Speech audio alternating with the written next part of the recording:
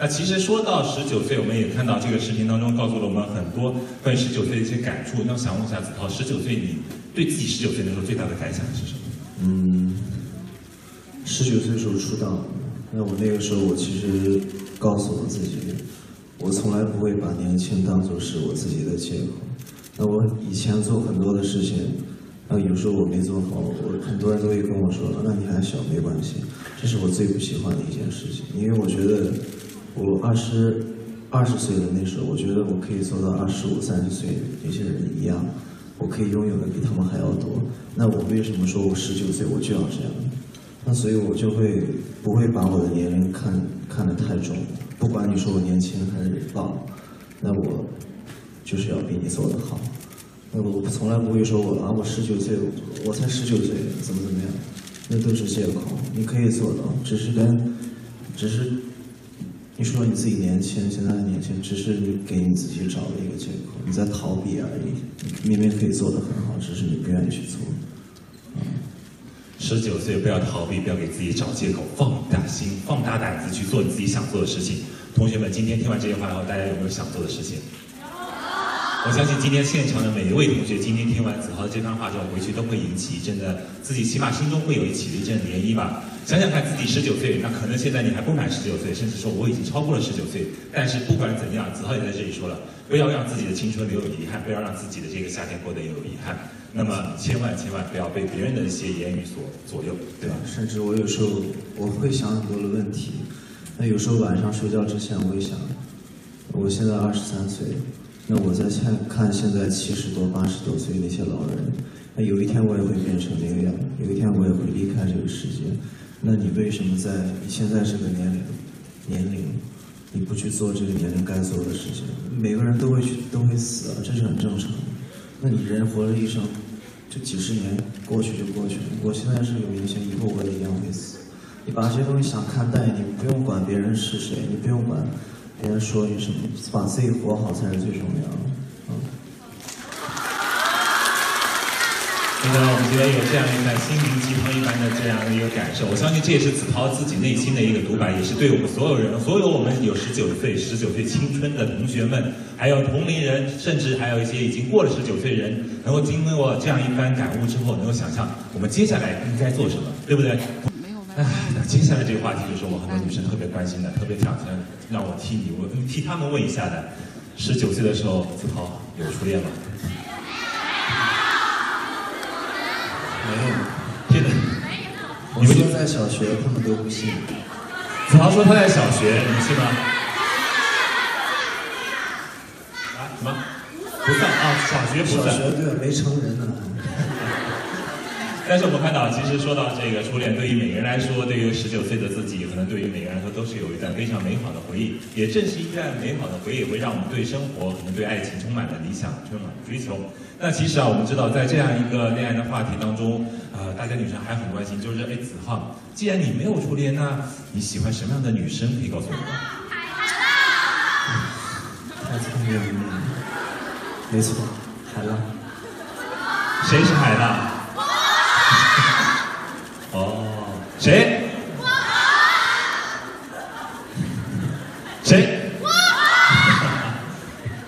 我为什么我就觉得每喊一次就少一个人，到最后会只有一个人吗？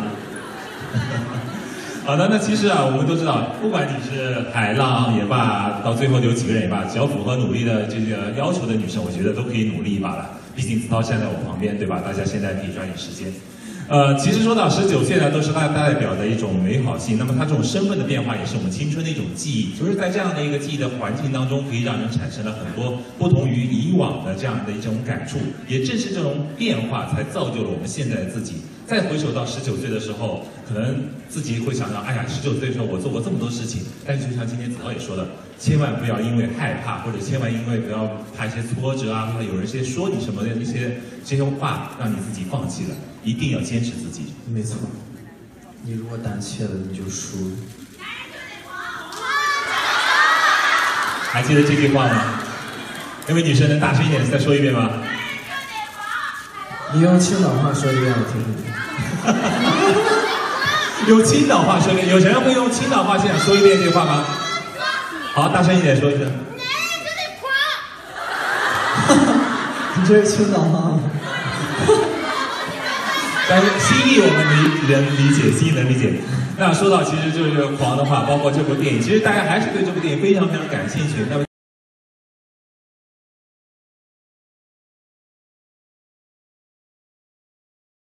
我们所有的现场影迷啊，今天我们通过自己的朋友圈，通过自己的微博，希望让更多的朋友能够知道这部电影，知道我们Z.Tao跟大家分享的这一部关于青春、关于19岁、关于夏天的许多感悟。那么也希望在电影正式上映之后，我们所有的朋友能够走进影院来支持我们的电影，支持我们Z.Tao，好不好？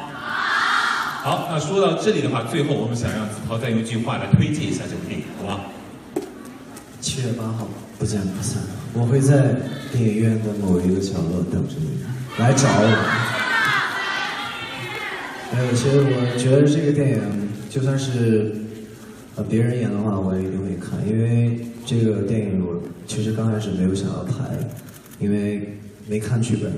但是当我接到剧本看完的那一刻，我连续4个小时看完。我是一个很不爱看书的人，特别是翻页的这种，从小到大。但那个剧本我从头到尾看完，然后你看完之后的那种心里面的感觉。我说不上来，但是我相信在座的每个人，如果看完了那个剧本，心里应该会跟我一样，因为我们年龄差不多，所以我觉得，就算这部片怎么了？说明你想和5岁。是吗？不，我比你大。今天行，听我的。今天晚上我们所有人都是19岁，好不好？所以我说这部片就算不会输，我也一定会去电影院看这部片，所以7月8号见。肯定会去的。拜拜。大家已经愣住了，大家一定要把满长的激情送给人。比一个哈特。哈特是什么？我跟你就比一个。这位同学不仅青岛话学的不像，英文学的也是比较有特点的一个同学。但是我们听懂了你的意思。好的，那其实啊，我们说到今天我们Z.Tao也推荐了7月8号，大家一定要走进影院来看这部电影。接下来呢，我们就来看看我们今天微博墙互动的这个环节。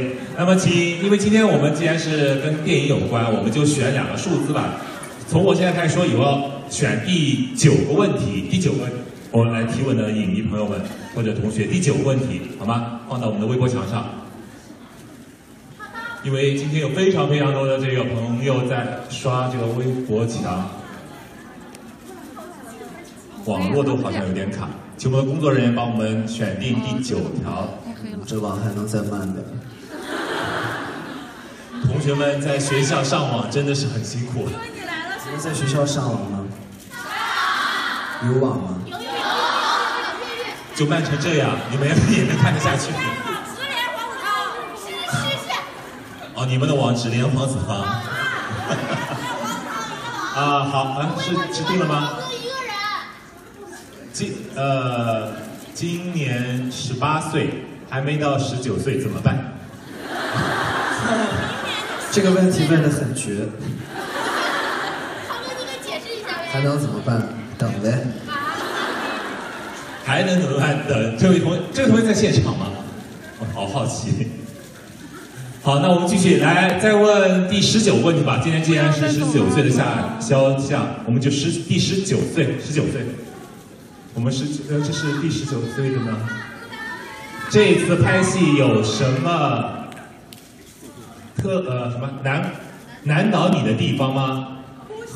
和知道这什么？我知道你的知道打戏你最棒，所以说个别的吧。不许说床戏，我问的是黄子韬，不是康桥，请现场。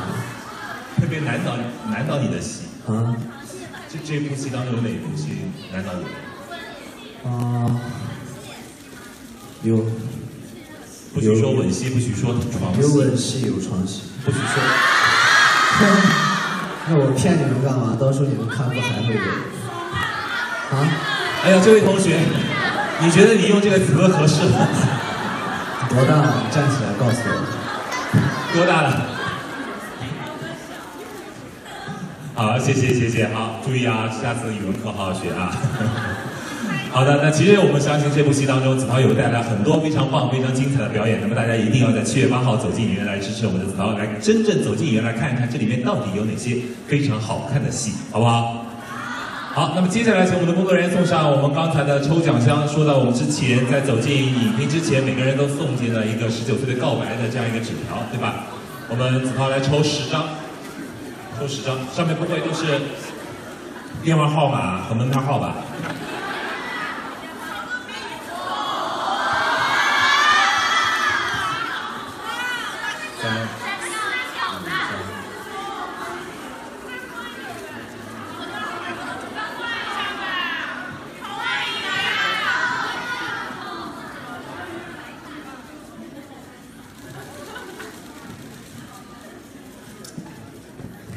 靠谱，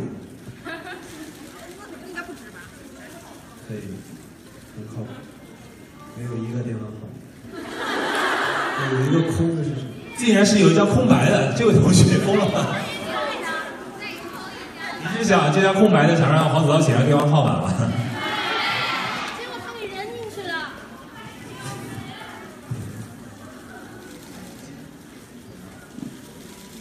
好，还有2张，一共是10张。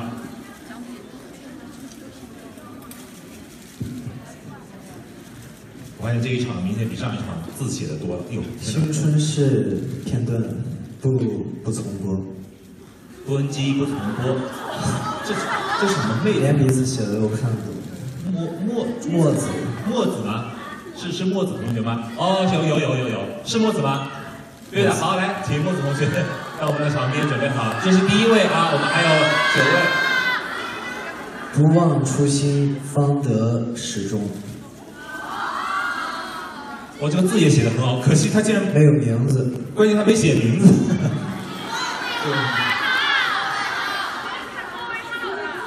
19岁想做一棵树，一半洒落阴凉，一半沐浴阳光，没有名字。天哪，苏洛同学们，你们这都是雷锋啊，不写名字。我戳了一个都没有名字。很聪明啊，我怎么没想到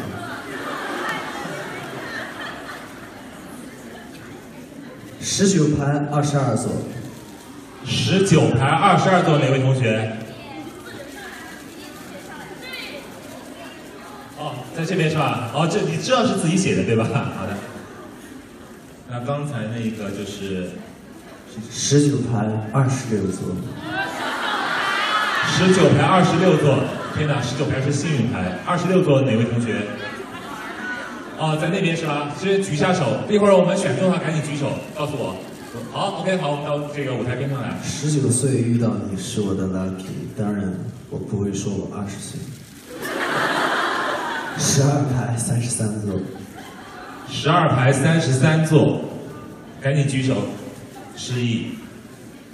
哦，好，来，这位女生来到我们的。海浪无处不在，滔滔无可取代。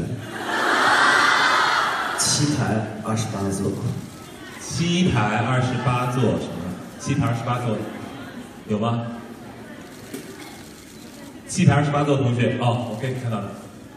电影大卖。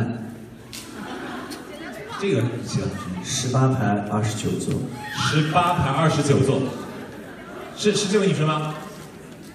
是吗？为什么你旁边的人好激动啊？室友。哦，她是你室友，不然我以为是那个女生。19岁是认识你的第1年，但也是2个人一辈子的第1天。好想知道是哪个女生。我们干什么了？7排22座，楼下的7排22座哪位？男生吗？是男生吗？真的是一个男生。等会儿你上来有话要说，我要问问你。大哥，不要紧张啊，一会儿有话实话实说。是写给我的还是随便写的？是写给女朋友的还是写给王子韬的？谢谢。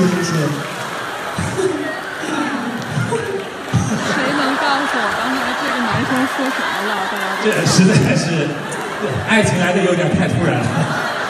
想19岁的时候和涛哥一起去看海，重重。9排02座。9排02座，9排哦 ，OK， 这位女生，重重，好的。祝票房大卖，19岁的愿望就是重返16岁，对那个他说一句对不起，我后悔了。后悔。9排29座。9排29座啊，那位女生。19岁那年遇到你，爱上你，我很庆幸，以后还在。地理毛。对，现在看到这样一句话，好担心是谁？地理毛是地理毛了。啊，是的，这位女生是吧？9排12座。9排12座。好，10位都已经满了，请我们的10位把我们工作人员请10位同学上来，尤其是其中还有一位特别的同学，来，请我们的工作人员对让他们上来好了。那位男生能站到最后一个吗？我想跟你聊两句。男生写了什么呀？来，我们前面排成一排，排成一队，好吗？有人拿到机车版海报了，亲笔签名的。丽丽小公举。这位男生，您写的时候当时怎么想的？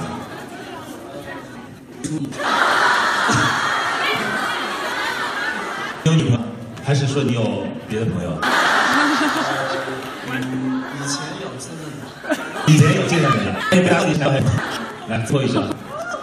好，来，我们一起跟子韬合个影，大家不要往前走，就站在这里好了。对，一起，大家一起在前面，不要着急，不要着急，最后还有全场大合影，所有的我们的朋友们能够一起来跟子韬合影，好吗？好，谢谢我们10位非常可爱的同学们，谢谢你们，谢谢这位男生，你的直抒胸臆，实在是让我们所有人害怕到了一定。谢谢你，谢谢。那么亲爱的，现在突然有一个环节出现了，子韬要给大家唱首歌，大家要不要听？唱了太多次19岁，只能唱 New Day 了。This song is for you and me。